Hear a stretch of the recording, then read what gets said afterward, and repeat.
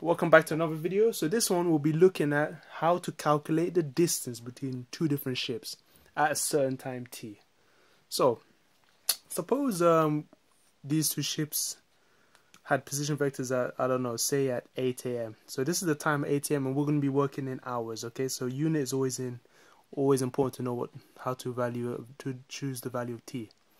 Suppose we want to find the distance between these two ships at, say, 10 a.m. Okay, at 10 a.m. this means this is 2 hours later, so we want to find the value of t equals 2. Putting in t equals 2 will give us a position vector of a and b exactly at 10 a.m. So when t is 2, what do we have? We know at a we have the position vector of 1 plus 2 times 2 is 5i, plus 3 minus 2 is 1. We can just say 1j or j. Likewise, at 10 a.m. or t equals 2, the position vector of ship B should be at 5 take away 2 or 3i, plus minus 2 plus 4 times 2, 8 take away 2 is 6, so 6j. And really, now you literally just find the difference of these two by subtracting. So to find the distance from A to B, well, this is we can call this vector AB.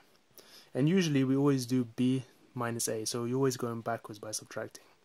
So the vector of AB, which is the difference of these two, B minus A, will be minus 2i, and 6 take away j, 6j take away j is 5j.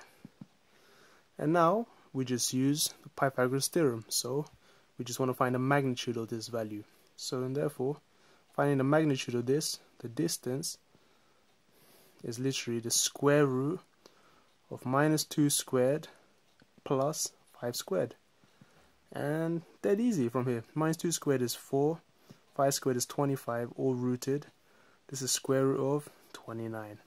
Of course, you can get the exact value if you put in a calculator. But yeah guys, that's literally, that's how you find the distance between two ships at any given time, okay? So always clearly define your vector component. This is always the notation used. AB means you're going from point A to point B at whatever time. And this is obviously at time 2 or 10 a.m. But yeah guys, hope this helps. Let me know if you want any other specific problems. Once again, these are all based on the Edexcel textbook by, what's his name? Excellent author. This is from the Pearson Company, or Keith Bledger, series director. And you should really get their textbooks, because they're pretty awesome. Anyway, you lot, so any more videos or any more particular questions on ships or, you know, my favorite topic vectors, well, just hit me up or leave a message below. Ciao guys, and see you soon. Teasers.